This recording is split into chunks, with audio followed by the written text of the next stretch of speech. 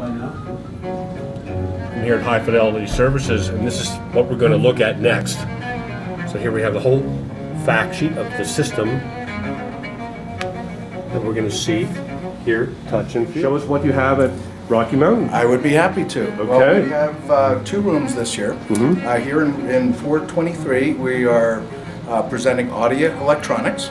We're presenting the Ultimatum line of neat acoustics and custom design racks and stands. But the real magic today is the U.S. debut of the Strumento series Audia flight electronics. Let's go take a look at it. Okay. So we have on the right, we have the Strumento number 4, which is their new reference series amplifier, 200 watts per channel into 8 ohms, as much as 1600 watts per channel into 1 ohm load. So it's quite a beast, about a 28 amp draw at full output. Now, is that full Class A or it's actually a Class AB. It's a Class AB bias. So, yeah, okay. So we don't have the heat issues. That's good. For Class A, and it's quite manageable.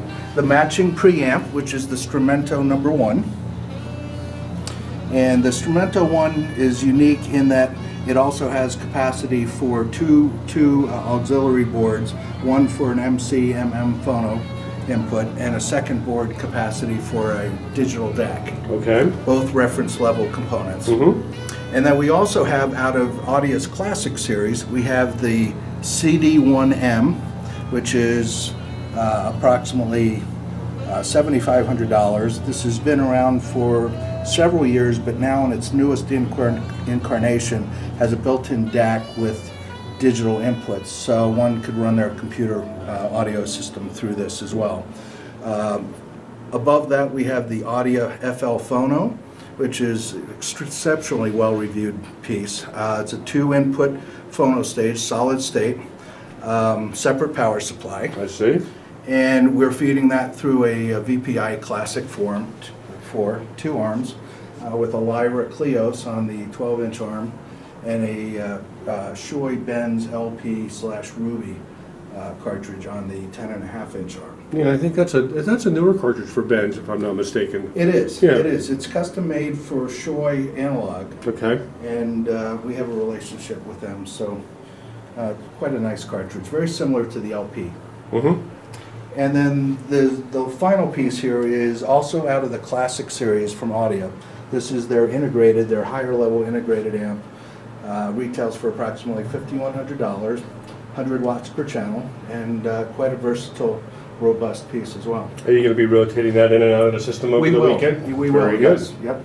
Good, and how about let's finish off with these beautiful loudspeakers. And these are Neat Acoustics flagship Ultimatum series piece. They are XL10s is the model number.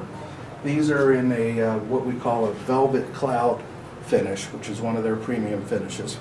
It's an isobarically loaded, believe it or not, 2.5-way speaker design.